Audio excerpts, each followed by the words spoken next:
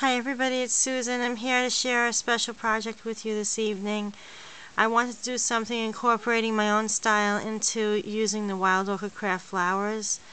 So I've been really contemplating for a while doing another Venetian mask, but I thought that I would give it a go once again, and this time I wanted to make something for my craft room. So what I would like to share with you is this really beautiful Venetian mask incorporating rhinestones, pearls, vintage seam binding, tassels, eyelashes, and some gold spray paint onto a very beautiful ceramic mask. This mask was spray painted first several times in between letting it dry for a few days. And mind you, I am down on the floor with a piece of red silk so that I can give you a good view of the mask.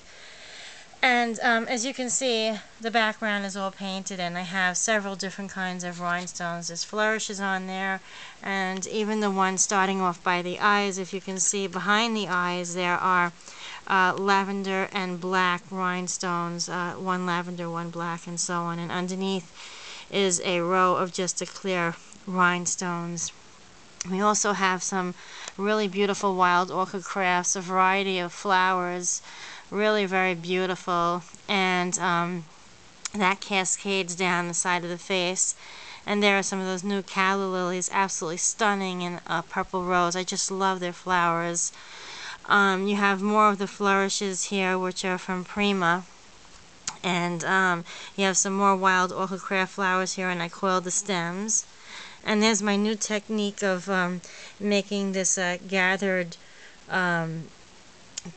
vintage seam binding. I can do a tutorial on that if anyone is interested in seeing that. Please let me know. And coming back across the mouth, I did try to paint the lips, but it didn't work out. The paint did not stick to the gold paint. I think maybe because it was acrylic on top of the airbrush paint. And on the other side you have, again, I use the same grouping of flowers cascading all throughout the side of the face. Very beautiful. And on this side I also put a piece of yellow vintage seam binding tied into a bow. The eyelashes were adhered from the other side, so I'll pick this up. If you look at it and I flip this over, you'll see the other side are the eyelashes. I know they're quite large and dramatic, and that's the idea.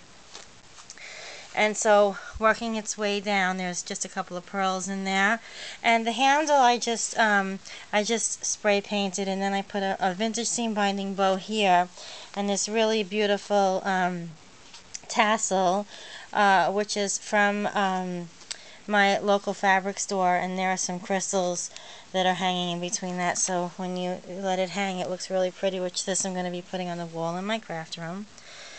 If you want to try this, guys, you can go ahead. I mean, it was really time consuming, but like I said, I did want to do something that was a little different, incorporating my style into wild orchid craft flowers. So if you're interested in purchasing some of these flowers, you can go to www.wildorchidcrafts.com. They have a beautiful selection of all different kinds of flowers, laces, and other embellishments for any kind of project. As you can see, it's not only a paper project, but this is actually a home decor project. So I hope you like it. Have a good weekend, everybody, and happy Valentine's Day. Bye.